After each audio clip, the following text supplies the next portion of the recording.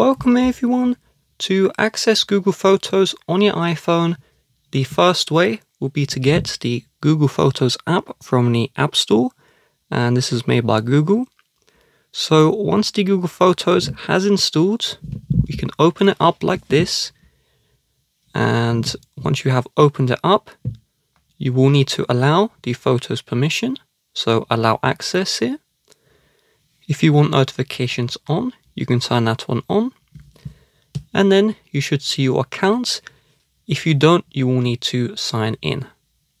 So I will personally not back up my phone, and you can now see all of the photos which are on your iPhone. If you go to the library, you can see the photos which are in the Google Photos.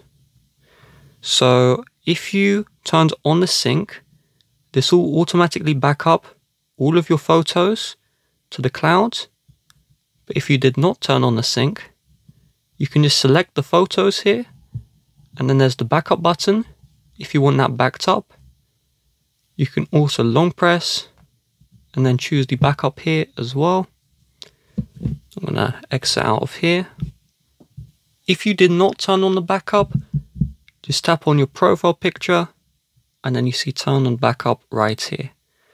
And that will automatically back up everything in your camera roll, every photo and video you take.